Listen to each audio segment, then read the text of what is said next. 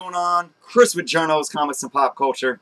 Alright guys, I got a video with some tips here for you guys today. If this is the first time you guys are checking out my channel, please take a moment, subscribe, and leave some comments after you watch the video. I produce content about 6 days every week, so lots of fun stuff, week after week.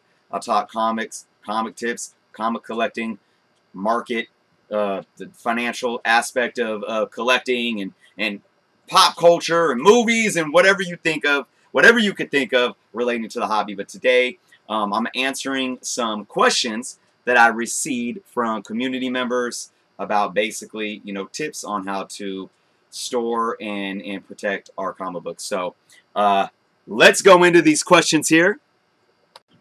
And the first question is, can cardboard boxes be stacked? Would you recommend the black plastic boxes? Okay, my answer to the first part of that question is absolutely yes. Boxes can be stacked in a couple ways. Okay, first off, and I have a lid right here. If you have a box, all right, if you have a short box and you have the lid on it,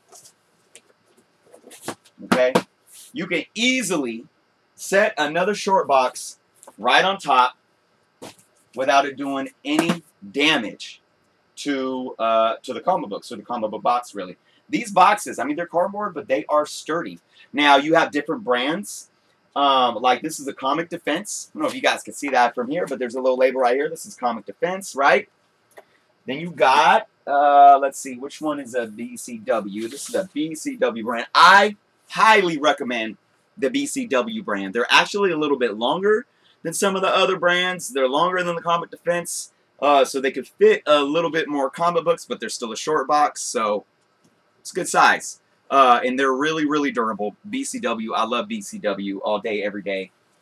And that's all their products, really. I stand behind BCW for sure. Now, with that being said, you could stack, I've stacked probably 3 boxes at most on top of each other. Obviously, I have a situation now where I don't need to stack, but we'll get into that in a little bit.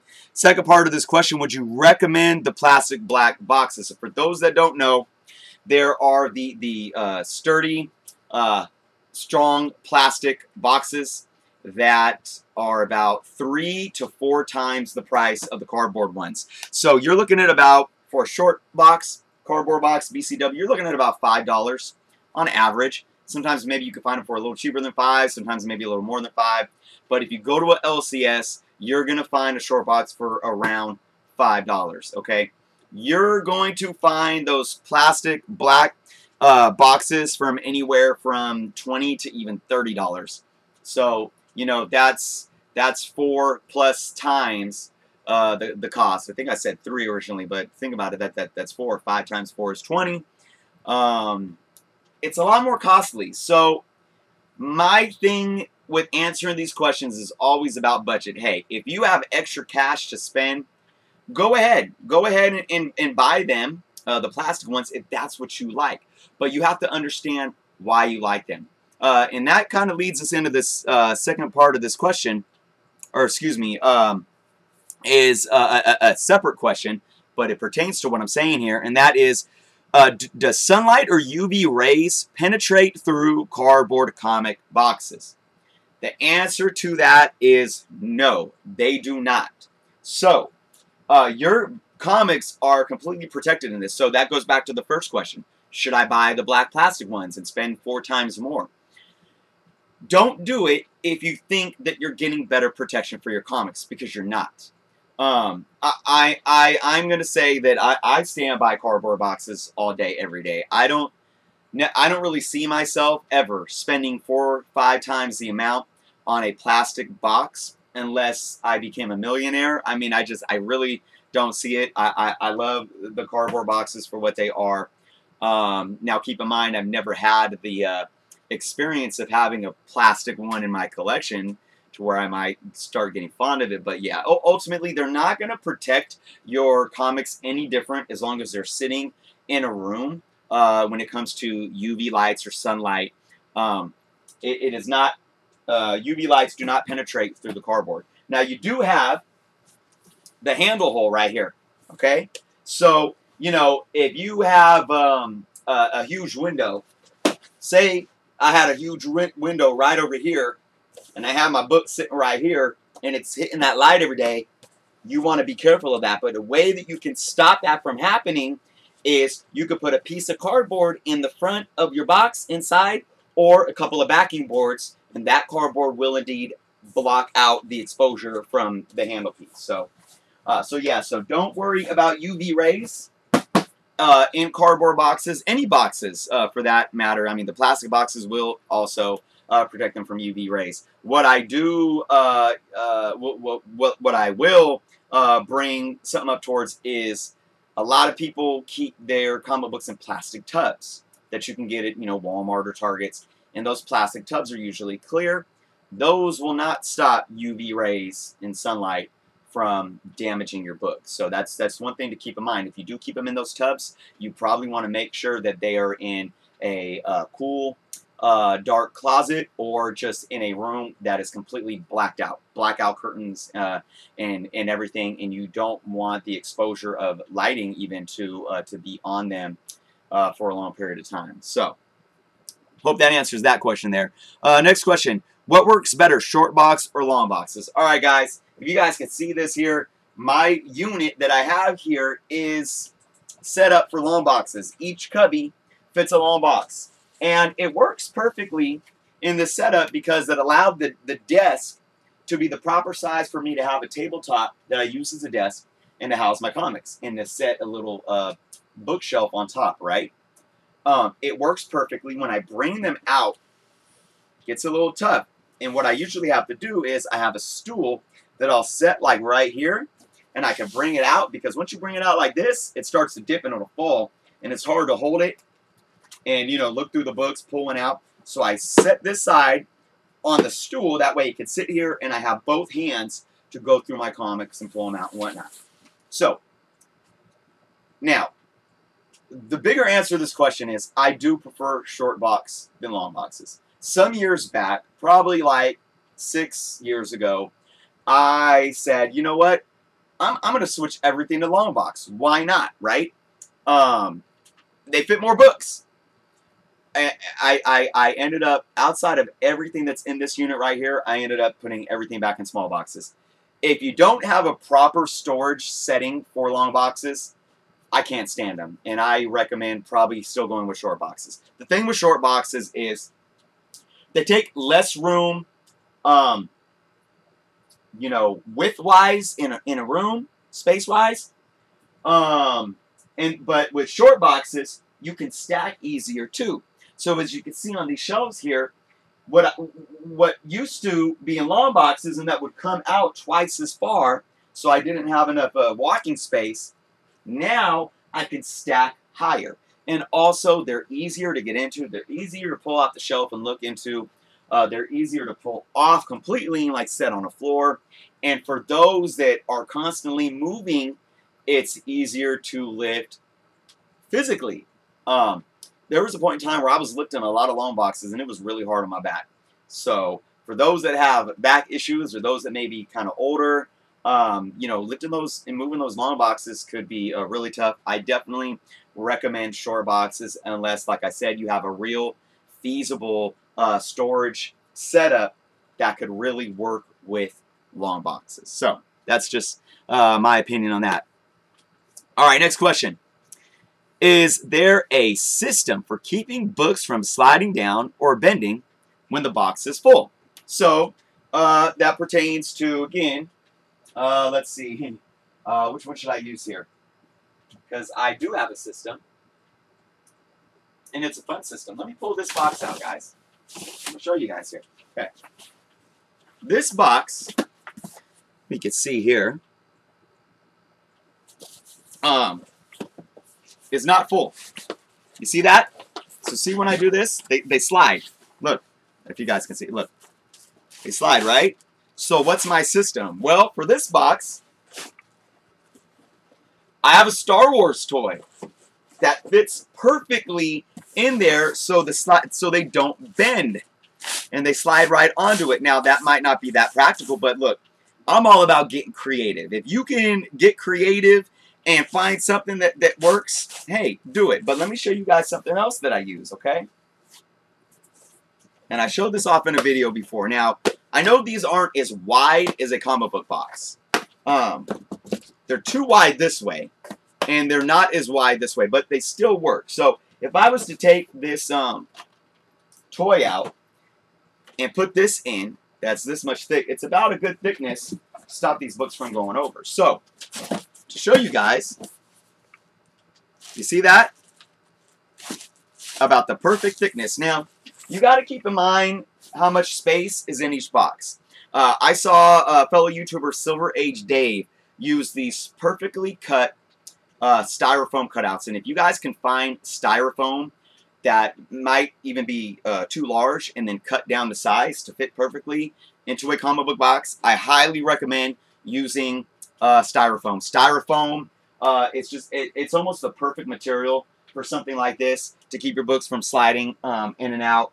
Now, if you do have a, I thought I had one laying around here, but if you do have a magazine box or a CGC slab box, you can actually fit, yeah, I used to, but I must have pulled it out. You can actually fit a another priority mailer. And you guys, I've said this before, you guys could get these free from USPS, okay? Priority mail boxes. You could go online to USPS.com and you can order some. There is the Regional A flat rate box, and it fits perfectly. It fits perfectly when you fold it up, tape it up into a magazine size box. So if you have extra space in that size box, I recommend using those. I'm telling you guys, I use all kinds of, I get creative. Like, look, I have another thing that works good. Pop boxes. If you have pops on displays out of their boxes, and you just have pop boxes laying around, stick it right in there. You could even use two if you want it to stay the height of the comic books, and they fit right in there perfectly. So that's my advice. You know, even if you know, say you have a box that's full, right? This box is pretty full, but say I'm organizing or rebagging and boarding, and I want to grab a bunch out. That's another tip too. Don't grab a bunch at once, because they can slip and bend, and you can hurt the spine and whatnot. Grab a few at once, and then a few more. But even if you're just taking books out temporarily, and you have something like a box that you could slide in there, or hey, look, even a book, even an Overstreet price guide will fit perfect right in a box, just like that, right? So you can easily get creative. But like I said, if you could find some solid styrofoam and cut it down to size, awesome. Awesome. Those would work great. All right, what is the next question here? Should books be stored stacked on top of each other? Ooh, okay. Funny thing. I currently have books stacked on top of each other. For you guys that watch my videos, you probably will see at least a small amount of books stacked on top of each other always. And it's just my process. It's because when I get books in, I have a process of, okay, these got to sit over here to be pressed. These got to sit over here to be rebagged and boarded or cleaned or whatever, right? But the easy answer to that is no. Don't lay books down stacked. Do not do it. If you do it, well, before I get into if you do it, but don't do it, and the reason why is this. And a lot of people in the industry will tell you guys about this, and I'll just repeat what a lot of people have said. When you have a book that sits flat, okay, it's not flat because there's a spine. There's staples. There's a spine over here. Obviously, the spine is thicker than the rest of the book, okay?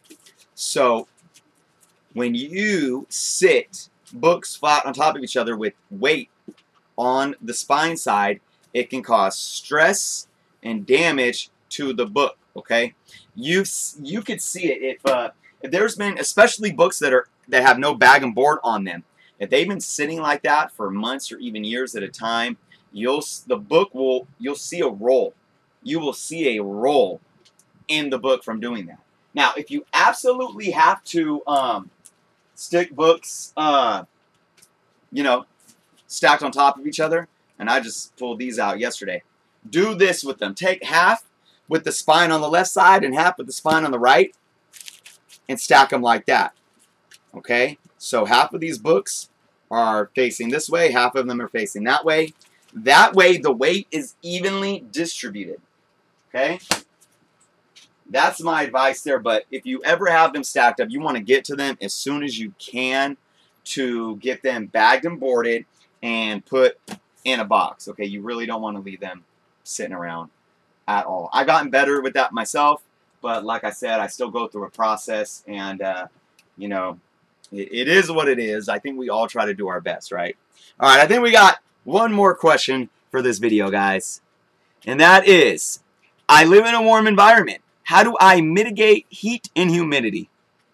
Wow, such a great question, and I got some things right here for us today. Okay, I've said this a lot in videos. The biggest thing about protecting your comic collection is storage. Okay, we talked about all different kinds of storage things today. We talked about boxes. We've talked about keeping them in boxes where they don't fall over and crinkle on each other and bend and create spine warp. You know, we talked about not setting them up, but the biggest issue when it comes to storage is climate. It is the environmental impact on those books, okay? And sometimes that's out of our control. I live in an area where we have extreme heat in the summers. Winters can get kind of cold, but our summers are just hot, sometimes dry, sometimes humid, and it's tough. And I have this room, which was built in our garage, that is insulated, but it doesn't have central heating or cooling. So it's tough for me. It's summertime right now. I'm battling it. I do have a plug-in LG unit that I run. I also have a basic fan, plug-in fan, and I have a ceiling fan as well to keep flow circulating. But that's not enough. So let me tell you guys some tips. Even if you are in a climate where, you know, you have decent temperatures during the summer and during the winters, I still recommend at least having something like this. This is a damp rid. You can find them for like $2 or $3 at Walmart, Walgreens, Costco, Targets, whatever. You can even find some at the dollar store for $1. I bought these online. I bought a pack of 2 online for like $8, I think, right now with Target. And they last a good while, and they help soak up the moisture in the room. Okay? But going through damp rids like this, because they are disposable, you throw them away. You know, I probably keep it in here for about a month before I have to throw it away because it gets filled with water. It's going to get costly buying those over and over again. My biggest recommendation for heat and humidity. Well, heat, obviously heat. If you can store your books in a room with central cooling, #1, do that. But if that's not an option, I definitely recommend doing whatever you can do to keep the actual temperature down. We're not talking about humidity. We're talking about temperature. And like I said, I have a plug-in LG unit. It costs about, I believe, $200. And I've had it for, what, like 4 years now? And it does a really good job. Sometimes it's hard to keep up on 100-degree days, but it does a really good job. It's not too bad on our PG&E bill, on our energy bill. But when it comes to humidity, outside of the damp rids, I absolutely suggest you guys investing in a dehumidifier. Okay? This guy right here cost about $60, $65. You don't need a big one. Okay?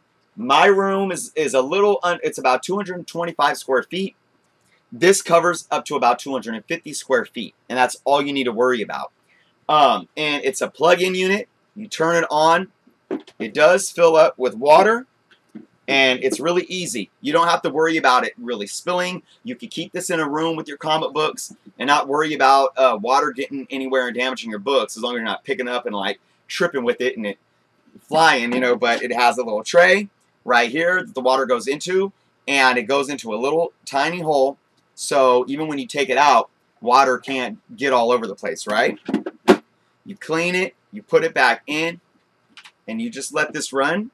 Now let it run for a good few hours a day during the summer, and it works wonders. And this will last you long term. So when you think about it, if you're paying anywhere from a couple to a few dollars for damp rids and changing them out, paying $60 for something like this, definitely worth it. So, whew, all right, those are the questions that I'm going to answer today, guys. A big part of, before I wrap this video up, a big part protecting your comics too is bags and boards.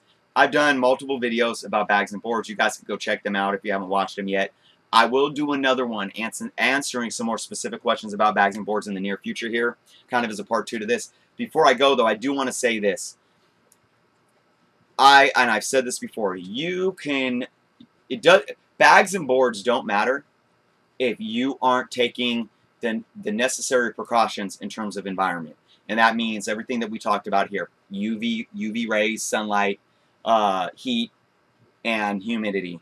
If you aren't mitigating those issues first and foremost, it doesn't matter if your books are without bags or in bags or whatever. You are going to welcome some sort of environmental damage to your books to some extent. Okay, so that's my kind of word of advice, but don't let that undermine the fact that bagging and boarding is one of the biggest key elements to comic collecting for many reasons. It's something that I love to talk about, and like I said, I'll be talking about it very soon in a video in the near future. So thank you guys for watching. If you guys have any more questions for me, please leave it in the comments. I'll be happy to answer them in the comments, or even make another video answering some more questions. Thank you guys so much.